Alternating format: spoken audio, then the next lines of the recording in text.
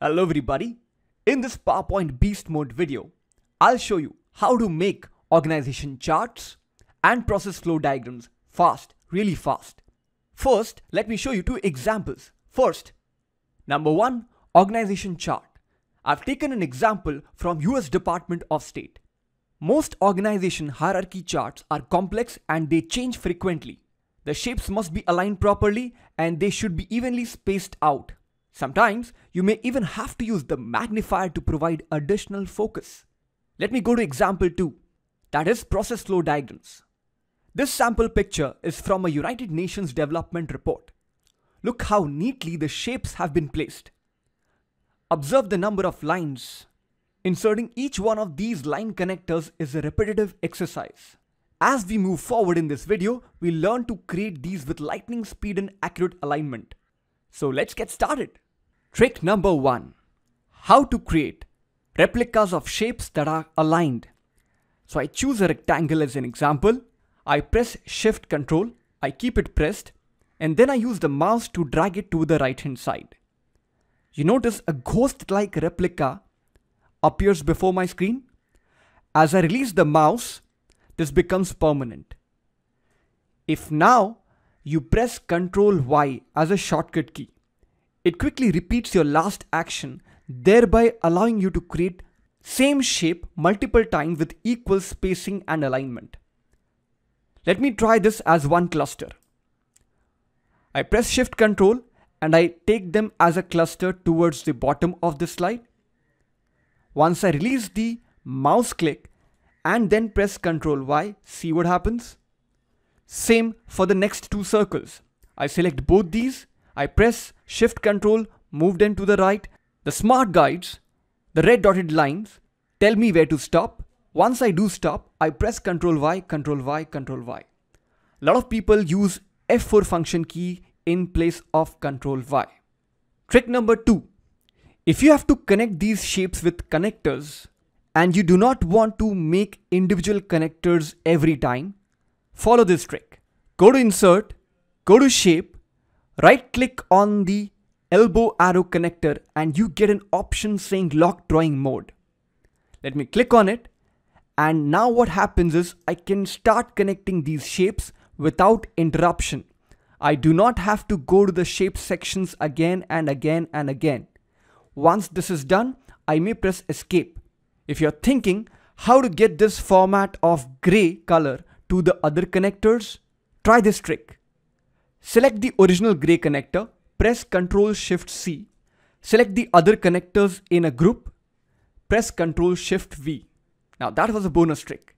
Trick 3. If you want to learn how to create this magnifier effect, follow these 3 steps. First, choose the original picture and make a replica by pressing Ctrl D, D for duplicate. Next, go to Format tab and go to Crop drop down. Choose Crop to Shape and decide which geometrical shape would you want to mold the magnifier into. I decide to use oval. Then again go to Crop drop down and choose the first option of crop. You'll see black clips covering the edges of the picture. Well, use that to adjust the placement of the focus, and once it is done, you may click outside. There you go. This is the magnifier. After this, you may decide to increase the size. Trick number 4.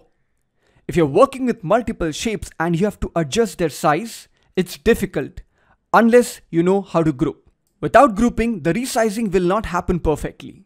So I go back, I keep all these 3 shapes chosen, I press Ctrl G, G for group.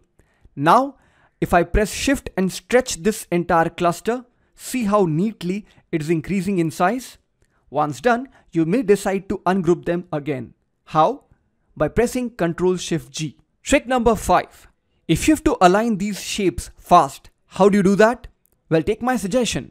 You select the shape, you go to Format tab, you right click on the Align button, and the first thing you do is add it to Quick Access toolbar. Okay, as you do it, you see an icon coming up on the top left corner of your screen. Fine. Now I'll show you how to use it. I select all the 5 shapes, I press Alt key activates these buttons on the Quick Access toolbar.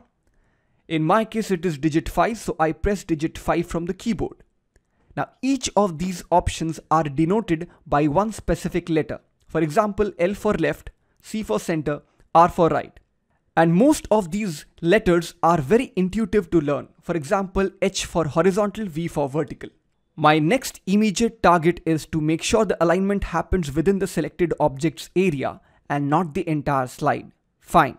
So I keep it selected, or I may activate it by pressing letter O from the keyboard. Now watch the magic. Alt 5, H for horizontal. Alt 5, M for middle. Superb. Once done, group it. Control G. Now try the same with the other cluster. Alt 5H, Alt 5M. Noticed how fast it happened? You can of course decide to group them. Now all these tricks I'll try to use in the next example. If you have to create complex hierarchy chart or process flow diagram and you have to create shapes like these, what do? You choose the base shape, let's say the one in gray, press Shift Control, move it to the right with your mouse. Release the mouse and then the Shift Control. Once done, press Ctrl Y, Ctrl Y, Ctrl Y. Superb.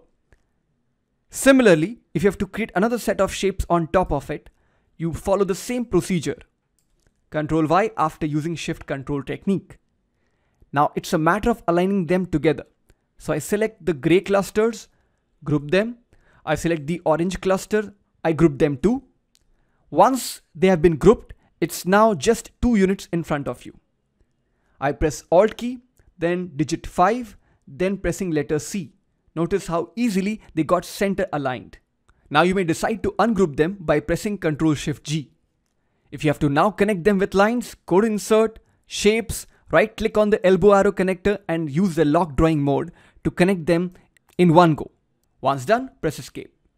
It's time for a quick wrap up of this PowerPoint Beast Mode video.